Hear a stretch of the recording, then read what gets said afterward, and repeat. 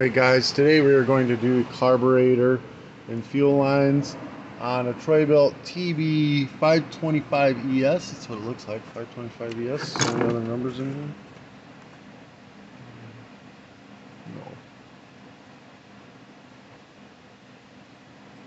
No, but looks like it says 525es on it. Pretty sure that's what it is. All the parts come in a package. I'll open it up and show you it. Put the link in the description below. It's got everything you'll need: carburetor, fuel filters, fuel lines. These little red things are the duckbill valves that go underneath the primer bulb. So when you replace the primer bulb, it's got spare duckbill valves, spare primer bulbs. Oh, this one's protecting the spark plug. Everything you'll need. This is the wrong gasket. They put in the wrong gasket. Much larger, so make sure you don't ruin your gasket if you put in the wrong one. That one's for a backpack blower, much bigger carburetor. They make mistakes too. Alright, let's get to it. Alright, so first thing we're going to do is take off the air filter cover. We've got torque 25s or flathead screws. I'm going to take those off.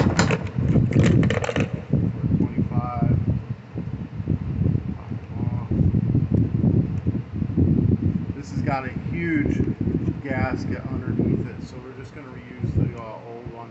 It acts as a heat shield and everything, so it's best to use the old one.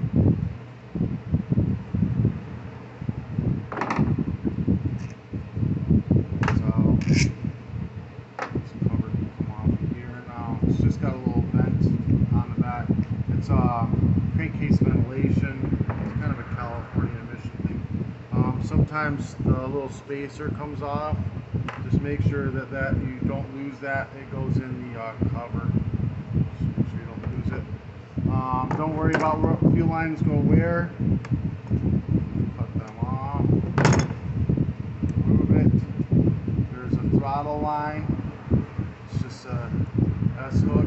Pop that off. This is garbage. And we're going to take and drain out all the gas. Make sure that the tank is completely clean.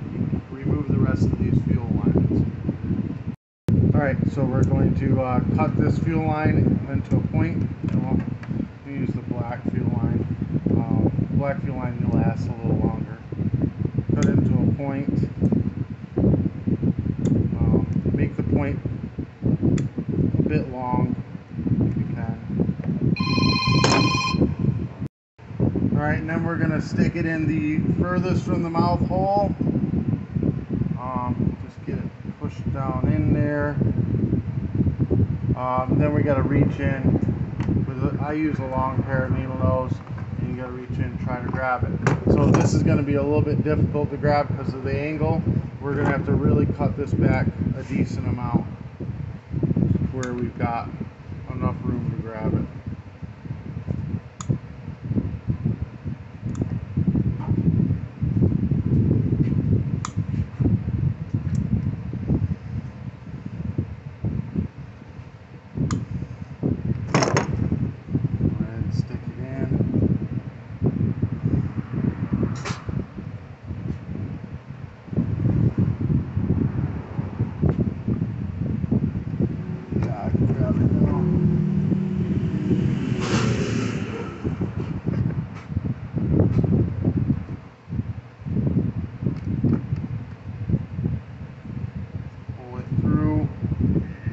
Very tight fit, but you want that so that it makes a nice tight seal.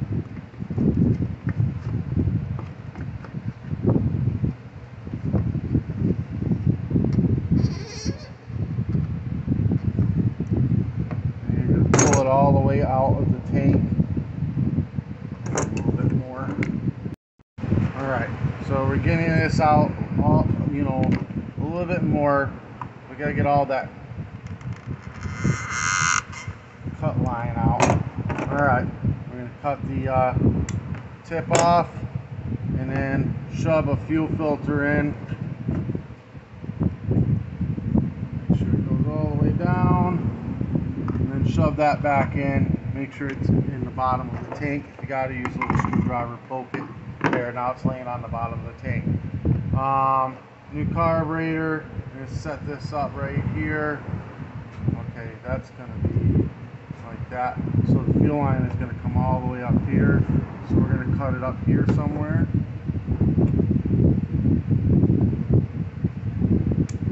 And this will be long enough to do the second one. Oh, maybe. No, I'm going to have to use the yellow line for the second one. Cut it along tip again.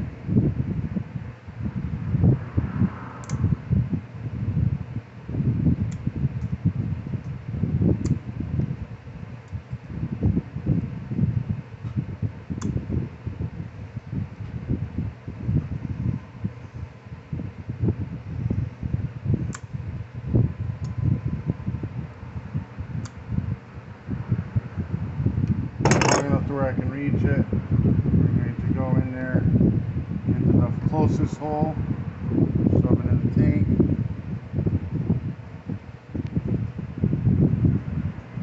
And reach in there and grab it with your needle nose.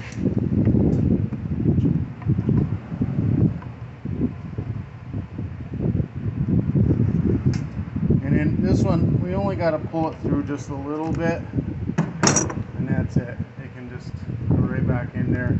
We'll leave that long. We'll cut it to length later. Alright, so we're going to take the S-turn, put it in, it just sets right in like that. Looks like this is throttled up some. Why is that throttled up? Pause. Alright, it was sitting on the trigger. S-turn, cables are like that. Put your 2 bolts into this here. Get them slid through. Oh, this is an O-ring in it. Just make sure that you don't have this O-ring in here if the new one's got an O-ring on it.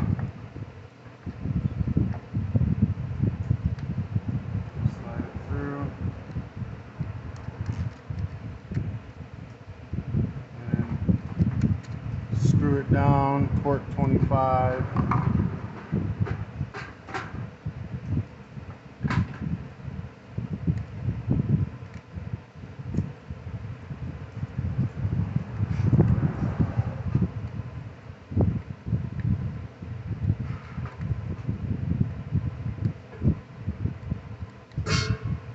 Just like that.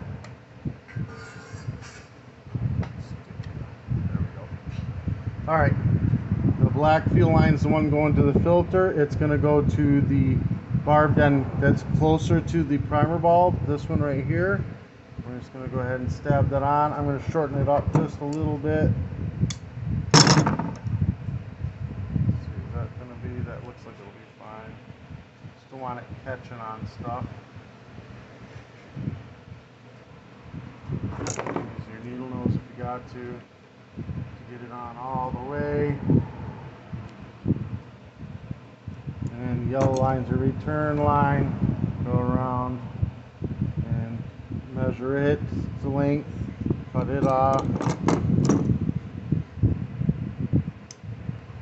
then we're going to go ahead and stab it on.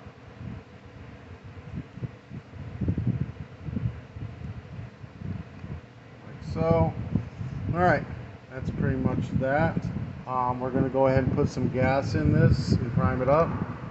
Alright, we're just going to go ahead and prime it up to see that we've got the lines hooked up properly. It's priming. That's a good sign. Primed right up. If it wasn't priming, you look in here and you see foam coming out the fuel filter, you've got these 2 backwards, just switch them. It's firing up and starting at idle. You may need to run it a little bit to get it to run properly. There is an adjustment on the aftermarket carburetor right here. It's a flathead. Sometimes you have to turn it a little bit counterclockwise to make it not bog out. It'll bog when you squeeze the trigger. That's pretty much it. This one we need to check the oil on it too. I'm smelling a lot of oil, so we're going to check the oil on it.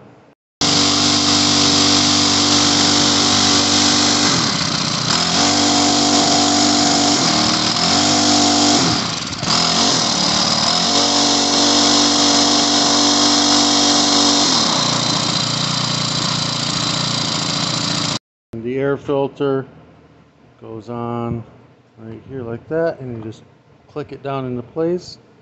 And that's it, guys. This helped you out in any way, shape, or form. Give me a thumbs up, hit that subscribe button. All the parts will be in the description below. If you want to do any advertising on my channel, message me. I'm more than happy to have you. Peace.